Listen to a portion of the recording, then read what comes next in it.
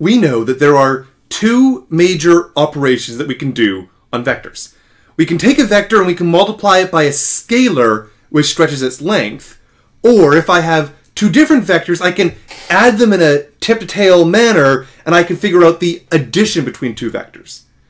And the combination of those two major properties that I can do to vectors, those two major operations on vectors, is that I can make sense of an expression like this. I could take, say, 2 times 1, 2, and I could subtract off 3, 1. And if I wanted to treat this purely algebraically, the first thing I could do is I could look at the first component, that's a scalar multiplication. And I know that that's the same thing as just multiplying each component by 2, so 2, 4. And then I'm going to subtract off 3, 1 from this, and that this result is the same thing as 2 minus 3, in other words, minus 1 on the top, and 4 minus 1, in other words, 3 on the top. But now I want to look at how do I view this thing I'm referring to as a linear combination, as in where I'm doing the combinations of either scalar multiplications or vector additions, which is what this is. How do I view that geometrically? So let me first write down my two vectors. I'll do this one in blue first. That is the vector 1, 2, so 1 to the right and 2 up. It is that vector right there. And then I can also look at this vector 3, 1. That's 3 to the right and 1 up. It is that vector there. Now, if I want to be taking a multiple of 2 times the vector 1, 2, then in effect what I'm doing is looking at this vector here. That is the vector 2, 4. And then if I want to see how I stretch the 3, 1 vector, I have this minus 1 stuck up the front. And its effect is to flip it around like this. It's the same length, but sort of in the opposite direction, or the same direction, but with the negative length, however you want to think about it. Regardless, it goes down to a final point, minus 3, minus 1. And so what I'm trying to do is the combination of this vector that I have here, the minus 3, minus 1, with this 2, 4 vector.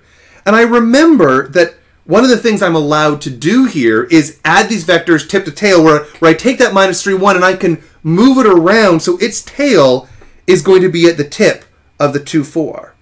And so that's going to look something like this. In other words, this is going 3 to the left and 1 down at that point.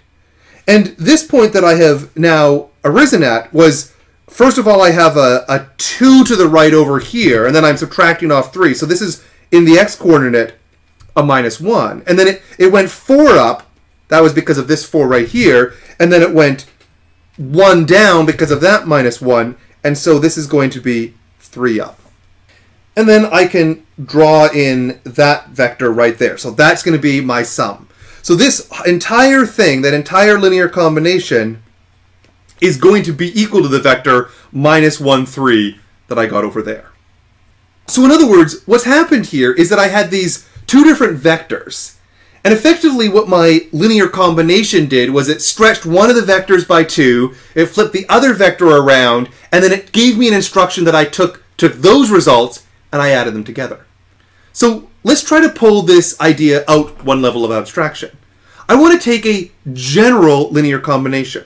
So first of all, I'm going to consider vectors, and I'm going to write them with a hat to denote that this is some vector. It's an entire column, but I'm going to write it with x with a little hat over top it as a sort of a shorthand, so I don't have to write down an entire column.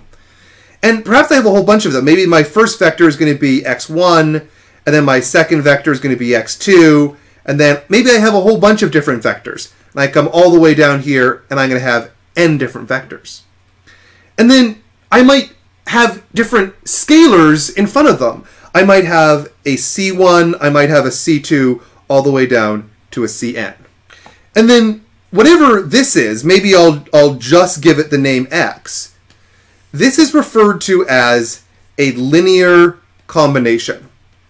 In other words, it represents a bunch of coefficients, the C1 down to the Cn. These are scalars that are multiplying these various different vectors, x1 down to xn.